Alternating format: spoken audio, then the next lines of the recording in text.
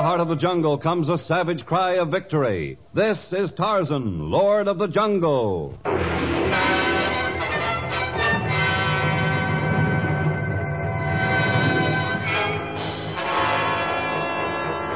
From the black core of dark Africa, land of enchantment, mystery, and violence, comes one of the most colorful figures of all time, transcribed from the immortal pen of Edgar Rice Burroughs. Tarzan, the bronzed white son of the jungle. And now, in the very words of Mr. Burroughs, the story, Death Has Small Wings.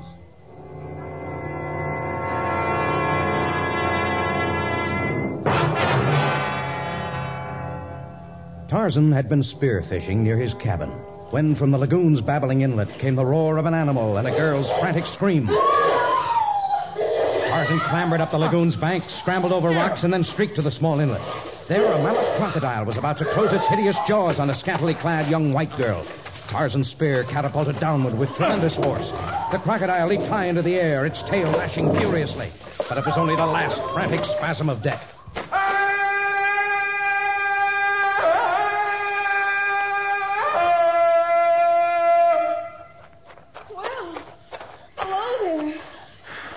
Like in the storybooks, the hero arrives in the nick of time. Are you hurt? Oh, only my new bathing suit and my dignity. He clawed at both. There isn't much left of the bathing suit. Oh, there wasn't much of it to begin with. It's a bikini bathing suit. Do you like it? Where is the safari you were traveling with this morning? How did you know about our safari? I caught the scent of white men many hours ago. I followed it until I discovered your camp and made up my mind that the men in your party did not come here to start trouble. But I might mean to start some. I've never seen a man like you before. You didn't tell me what had become of your safari. Why did you leave it? Oh, I wanted to swim, and Father got stuffy and impossible, so I just sneaked off when no one was looking. They'll come back for me when they find I'm missing. If I hadn't been fishing near here, they might have returned to find nothing left of you but the fragments of your bathing suit. I doubt that Gimla would have eaten that. You know, you're cute. Do you live near here? The entire jungle is my home. I am Tarzan, and some call me the Lord of the Jungle. I'm Gail Stevens, and I haven't got a title. But I'm open to suggestion. Maybe I'd like to be your Duchess, or as a lord's wife called a Countess. A lord's wife is called a lady, and it's plain that you'll never be called that. Why, you insulting savage, I'll... Stop pummeling my chest, you little spitfire. I'll teach you to call me names. Stop it. Never try to strike me again. You're hurting my wrist. Will you behave if I let you go? No, I won't. And I'll have to put you over my shoulder and find the trail your safari's taken. You wouldn't dare force me to... Tarzan, put me down. Tarzan. I'll put you down when I've reached your camp and turned you over to your father. Together with a recommendation for a good spanking.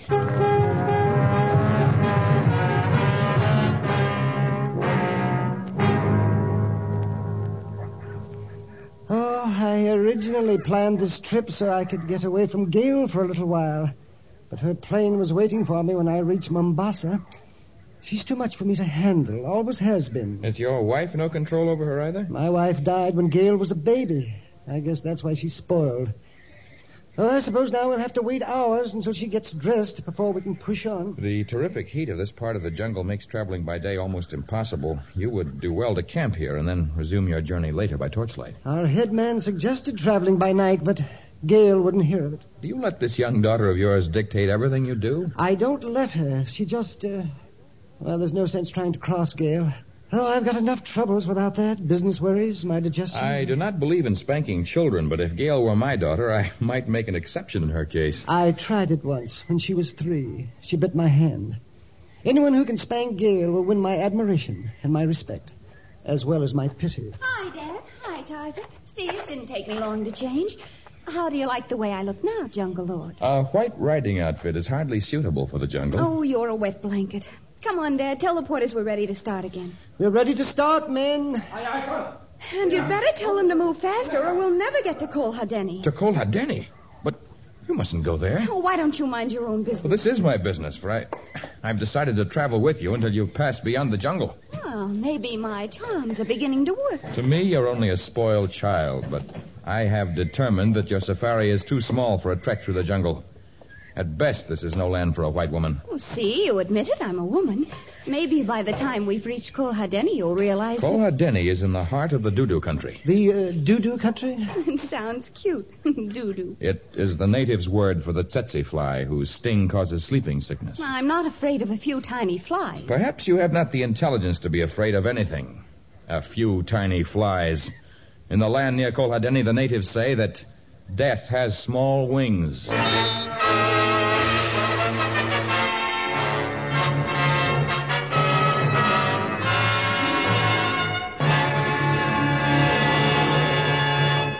In just a moment, we shall return to our story of Tarzan.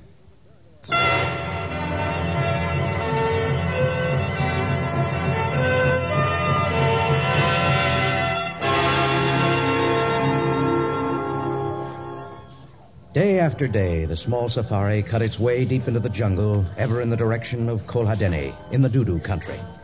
And as they approached this land of the living dead, the native porters began to desert the party, scurrying into the tangled undergrowth, as though they had already seen the specter of the Grim Reaper. Tell me, Gale, what makes you so determined to reach Kolhadeni? Why did you choose it as your destination in the first place? Because the man at the travel station in Mombasa said it was the one place we mustn't go. And the moment he said it, I knew what Gale's reaction would be. He was a funny little man who looked all frightened and mysterious when he spoke about it. He called Kolhadeni the Forbidden City. Why, I'd rather die than pass up something like that. Many people have died for having gone to Kolhadeni. Oh, you're not scaring me with all that yakety-yak about tsetse flies and sleeping sickness. I know it's just a cover-up. A cover-up for what? I figured out that Kolhadeni must be one of those places where they hold all those weird native rites, the ones white people aren't supposed to see. You know, with child brides and crazy dances. I will tell you what Kolhadeni is. It's a miserable collection of earthen huts, each one seething with wretched natives who've been torn from the bosom of their families by the dread disease. Oh, you're just trying to scare me. Perhaps the sight of them may make you realize that the world doesn't begin and end with your own selfish being. Now, Tarzan. You'll see hundreds of wretched blacks who are nearer to death than to life. Desolate humans who merely wait for the gentle hand of death to release them from their suffering. You're making it all up. I don't believe you. You haven't the sense to recognize the truth. You're a shallow-minded, selfish child. What? You can't talk to me that way. Why, Gale. When we first met, I told you never to strike me again. But it was just a playful slap. She didn't mean it. Oh, yes, I did. And I mean this one, and this, and this. It's time someone taught you a lesson. Let me go. Take your hands off me, Tarzan. Dad. Tarzan, perhaps. What do you think you're going to do? I'm going to give you the spanking you've had coming for a long, long time. No, Tarzan. No, please, I'll never... Oh.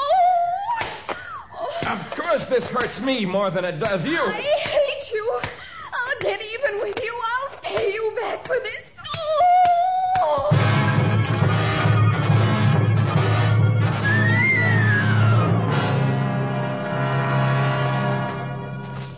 Tarzan, I'm getting very tired. Perhaps if we could stop for a little while. You're not tired, Mr. Stevens. You're afraid Gale's fallen too far behind. Yes, I am worried about her. She's in no danger. I can sense the coming of enemies. Oh, please stop and wait for Gale. Please, Tarzan. All right. Boss! Boss! Oh, she's trying very hard. She hasn't complained about the hardships for several days now. Yes, she's learning. She's only a child. With the body of a woman, a dangerous combination. Oh, yes, I guess so. Well, perhaps by the time we get back to the States... I wonder what's happening there. If only I could get my hands on the current stock market quotations. You're worrying about the stock market when we're drawing close to a land from which we may not return? But I can't help it. That's all I've thought about for years. Perhaps this trip may teach you something, too, Mr. Stevens. You may discover that the stock market returns are not so important. Gale?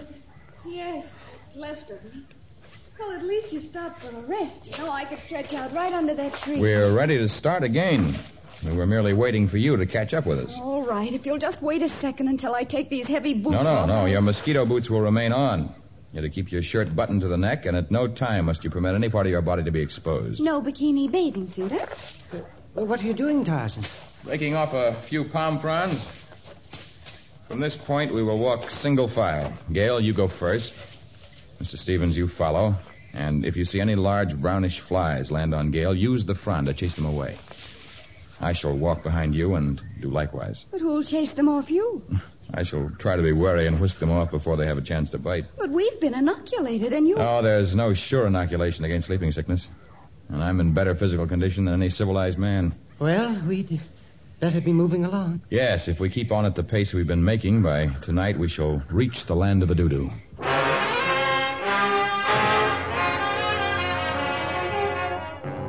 Darkness had already painted the village of Kolhadeni in somber tones by the time the white travelers had reached there. Before them stretched endless irregular rows of huts made of hard-baked clay. From every doorway, frightened eyes peered out at them. Mangy-looking dogs sniffed at their heels, and ill-fed goats bleated at them from behind piles of unsightly rubble. A few humans, if they could be called that, leaned against broken fences and watched the advance of the strangers as they made their way toward what looked like the principal building of the Death Colony.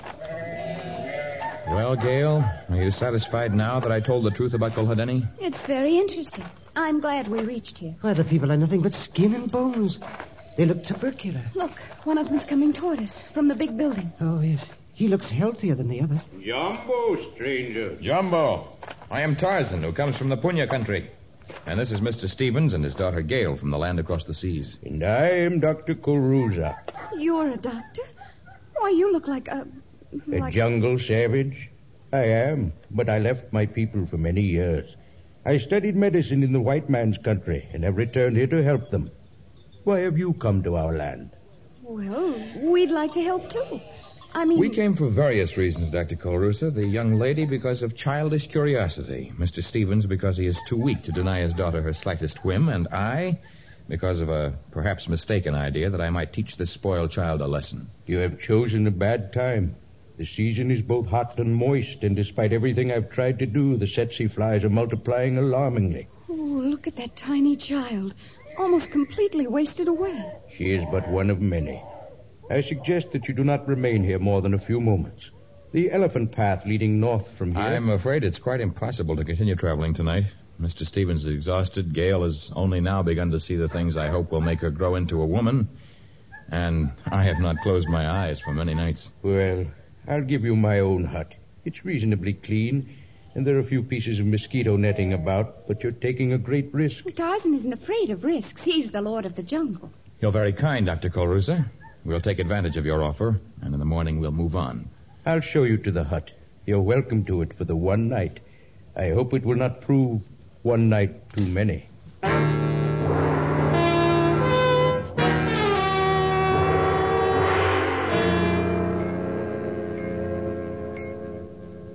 Are you all right, Gail?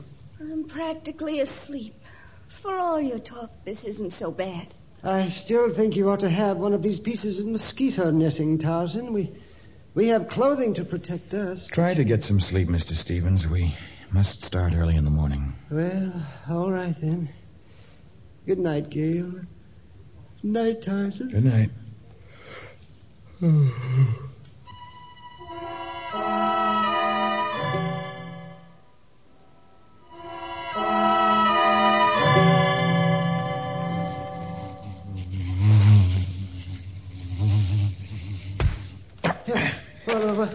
What's wrong? Something bit me. I don't know what. There, on the ground, beside you. A large brown fly. A tsetse fly. Gail, get that native doctor. That doctor, what's his name? Maybe he can... No, there's no sense in getting excited. Many of the flies are not infectious. How long does it take to... I mean, if it was an infectious fly, how long I until... don't know. Some say the disease strikes at once. Others claim you have it for days before you... Tarzan, what's wrong? You look so My strange. head, everything's beginning to whirl. I guess it was an infected fly. Maybe I better... Oh. Tarzan!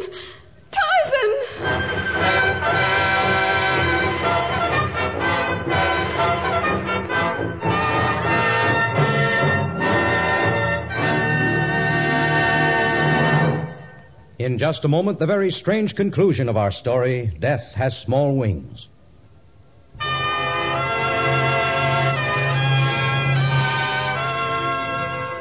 Tarzan could feel consciousness draining from him. Struck his head. And yet, although he could neither move nor speak, there was no black pit of unconsciousness, but instead a sort of twilight gray in which he could see and hear Gale's terror, You've got to save him, Doctor. Mr. Stevens' querulous concern, He's our only chance. and the practiced examination of the Negro doctor. Suddenly, Gale and Mr. Stevens dissolved in a purple mist. Now the hut was filled with burly natives, and Tarzan could feel them lifting his body from the ground. He was being carried through the village on their shoulders. Carry him gently. Only now he couldn't see. The gray of his mind had turned to sable blackness. They'd stopped carrying him. They'd put him down someplace and gone away. It was getting lighter now. Day was breaking, and Tarzan was feeling better. He was feeling a lot better. He opened his eyes and looked up into a face that was familiar and yet strange. Who are you? Now. You've been sick. You must not waste your strength on idle questions. You look like Dr. Colruza, the native doctor, but your skin is white. Do you see those mountains in the distance? Mountains? Near Kolhadeni? Yes, I do see them. What color would you say adorn their peaks? Color? I'd call it a sort of rosy pink. Not orange? Yes, it might be described as orange. And yet some people might call it red or yellow or even golden. You see, my friend, color is only in the eyes of the observer. Here we do not call a man black, nor white, brown, nor yellow. We are all one in this land. In this land? Where have they brought me? It is not for me to explain matters. Even now the High One awaits our coming. The High One? The chief of this land? Your ruler? We have no ruler. We need none. Will you follow me along this path? Yes, of course. You walk without difficulty? Seems strange, but I've never felt stronger nor healthier. And this is a strange path, like one through my beloved jungle, and yet the rocks do not hurt the feet, and the bushes have no thorns. That is so. Am I a prisoner here? No more than are the fish prisoners in that stream over there. Look at them, hundreds of them leaping over the rocks. If I had my spear, I could... We do not kill in this land. Food is provided without the need to kill. It sounds ridiculous, perhaps, but tell me, have I died? Is this the land of spirits? Ah, here comes the High One. He's coming to welcome you. It's Mr. Stevens. Mr. Stevens dressed in a long robe and with a white beard. This is the strangest thing I've ever... Welcome to our land, man of the jungle. You speak as though I were a stranger to you, as though we hadn't spent the last few weeks together. Indeed, we have spent countless centuries together. For are we not both men and thus brothers? This is crazy. I must be delirious. You speak thus because always in the past when you entered a strange land, you were surrounded by unfriendly people who held spears at your back and threatened you with knives and other implements of war. Is that not so? Yes, I guess that's what I was thinking. Perhaps the delirium exists in those lands. But come, you are hungry, and we have food prepared for you. The dining hall is but a few steps away, if you'll come with us. I've never seen such a beautiful place. The marble columns, the golden ceiling. Ah, you see, High One, he's learning already. In his eyes, the columns are of marble and the ceiling of gold. Daughter, bring food for the hungry traveler. Even now I approach with his repast, my father. Gale. You are Gale? My name is Abigail. It is a Hebrew name. I have never been called Gale, though a few souls have sometimes called me Abby in jest. You have never been called Gale? No, I have not. It's fantastic. You look somewhat different, and your long robes look unaccustomed, but I would have I sworn shall you... place the food on this low table, and you can sit on this brocaded cushion. You will find it most comfortable. When you have refreshed yourself with food and drink, we will talk again. Peace be with you. I, too, will leave you now, our guest, so that you may feast undisturbed. If you wish anything more, summon me by clapping your hands, and I No, don't go, please. I want to talk to you. I shall be happy to stay if you desire my presence. Here, I shall sit beside you on this other cushion. There. You once vowed to get even with me, Gale. Is this crazy world I found myself in part of your scheme? I have never seen you before this day. My name is Abigail, not Gale, and vengeance is unknown in this land of ours. But why do you have troubled thoughts? Do you not like our country? Oh, it is beautiful, but somehow strange and unreal. The way the birds fly blithely in and out of the windows of this palace, the manner in which the small beasts of the forest peer in without fear of man. They have no need to fear us, nor have you any cause for fear. You keep watching me so strangely, and yet my only desire is to serve you. That's what I can't understand, your desire to be helpful. For the Gale you resemble strangely thought only of herself. A girl who thought only of herself? Oh, but that was in another land. And your father, in that other world, he was weak and spineless. Here he's a tower of strength who's called the High One. What is the secret of it all? Our only secret, if we have one, is that here we know not the meaning of fear. And without fear, there is no evil. Look behind you. A panther. I have no fear. And I have no knife, but I will battle him with my bare hands as I have many times before. Sit down, jungle man, for the panther is as gentle as a kitten. What? It's true. He's fawning against you like a household pet. Of course. He wants to be petted. There you are. Now run along, for I must get our guest more food. I don't know what this land is all about, Abigail, or how I got here, but perhaps this is the place I've hunted for all my life. The dominion of peace I was never able to find in the jungles or in the cities of the world. I hoped you would say that, for if you accept our land, it will accept you.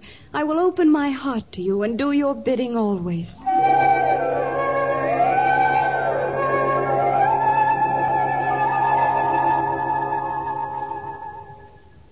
Oh, there you are, my beloved daughter. Noble Tarzan. I am afraid you will not think me noble nor grateful for your acts of kindness to me. One man cannot judge another. What is it, Tarzan? He wants to leave our land. Well, he has not yet taken our vow. It's hard to explain, High One. When I first came, I thought this was the paradise I had always longed for. And it is not? We have failed in some way? Oh, the failure is in me. I am unready for a land in which there are no wars, no angry words, no raging elements, a country that knows no weapons, whose animals are all peaceful as doves. I cannot hunt, nor is there any need to grow food, for it springs up in profusion without care. There's no need to build a shelter, for it never rains nor snows. There is no need to do anything. You are bored with our life. I hate to call it that, and yet I am a man of the jungle, used to fighting for survival, used to matching my wits against others. This land is too peaceful for the Lord of the Jungle. I am unhappy here. But perhaps a taste of your old world would make you change your mind. Should you leave us, we will all miss you. Abigail perhaps more than the others. I will miss you, Tarzan. Perhaps you will return, my daughter. Tarzan, never before have we given anyone the opportunity to taste of our fruit, to reject it, and then to return. But to you, the opportunity shall be given. What do you mean? Behold this small vial, a tiny flask containing a small amount of colorless liquid. When you drink of it, you will be returned to the world you left. It sounds like some native voodoo. Perhaps it is. Now behold this second vial containing an amber liquid. Hold it firmly in your right hand. Guard it. Treasure it. Should you find your old world displeasing now that you have tasted ours, drink the contents of the second vial, and you shall be returned here. Take them. Thank you. You are leaving? I'm sorry. I must drink the contents of the first vial, but I will guard the other carefully. If your mind is made up, then drink. I shall. Goodbye, Tarzan.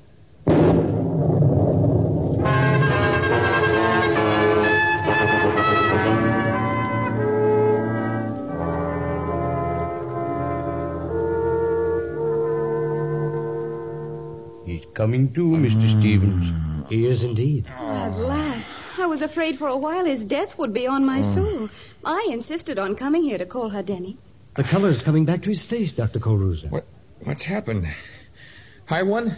Abigail? I don't know what you're talking about, but you've certainly given us a scare. You've been unconscious for weeks. Gail and I thought you were a goner. But now you've passed the crisis. I think you'll be all right. The liquid in the vial worked. I gave you no liquid. I've been giving you liberal doses of Bear 205. It's frequently effective when you catch the disease in its early stages. Have I been here all the time? What are you talking about? Of course you've been here. Where else would you be? Oh, I guess everything I thought was happening occurred only in my feverish mind. You did mumble constantly as though your mind was filled with many strange, delirious thoughts. But you've had two good nurses, Gail and Mr. Stevens. I think they've learned a few things while you've been unconscious. I have learned, Tarzan. Hey, we both have. Tarzan, what in the world are you clutching in your right hand? What? I don't know. I'm not sure. Well, open it. Let's see. A tiny vial filled with a strange amber-colored liquid. Where in the world did you get it? No, Gail, give it back. Gail, what are you doing with it? There. You broke it. The liquid's gone. Of course it is. I don't know what it is or where you got it, but we have to watch what you eat and drink very carefully. You've taught us a great lesson, and it's up to us to nurse you back to health. Yeah, that's right. You see, while you were ill, Tarzan, Gail resolved to spend the rest of her life helping the sick. And I've decided that whatever money I have will be devoted to advancing the cure of tropical diseases. We can't afford to lose our first patient. Well, at least I'm glad I came back. It's nice to know that miracles can happen in this world, too.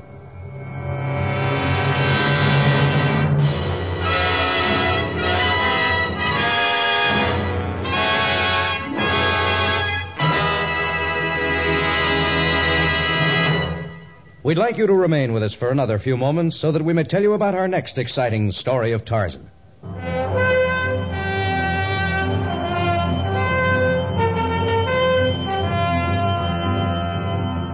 Often have men asked the origin of Tarzan's courage. How can a man steel his nerve against the terrors of the jungle? How can he boldly face a giant gorilla, a rhino, or a mad bull elephant with only his bare hands as weapons?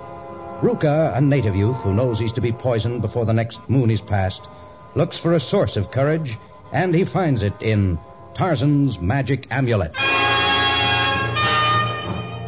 Tarzan, a transcribed creation of the famous Edgar Rice Burroughs, is produced by Walter White, Jr., prepared for radio by Bud Lesser, with original music by Albert Glasser. This is a Commodore production.